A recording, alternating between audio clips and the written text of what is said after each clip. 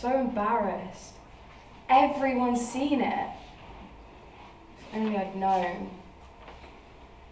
Okay, really good. Well done, girls. Right, I'd like to Through these commercials, we're hoping to raise awareness in Jersey, not only with young people, but with their parents and with other professionals, so that we can work together to prevent CSE.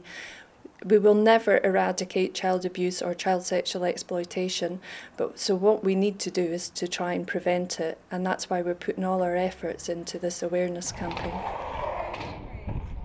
I think it's really important to make the commercial locally so that it hits home locally. This isn't something that just happens in the UK. All the scenarios we're using are real scenarios that have happened in Jersey that are going on day in, day out. And we felt that if we used local landmarks, local actors and actresses, then it would be far more impactful than just taking an off-the-shelf advert from elsewhere. I think it's important for the police to raise awareness because we can't just sit back and wait for people to report offences. Once it's happened, the damage is done. Yes, the criminal justice process can deal with some of these offences, but isn't it far better to try and prevent them and put efforts into awareness raising? I've got to show him how much I like him.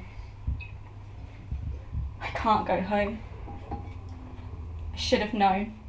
This does happen in Jersey. It happens day in and day out. As police officers, we take reports of CSE, we investigate them. We have victims who do come forward who are trying to deal with what's happened to them. These are very real situations. These aren't ideas that we've just dreamt up for the purpose of these adverts. These are real life scenarios. These ads portray exactly what is going on in Jersey.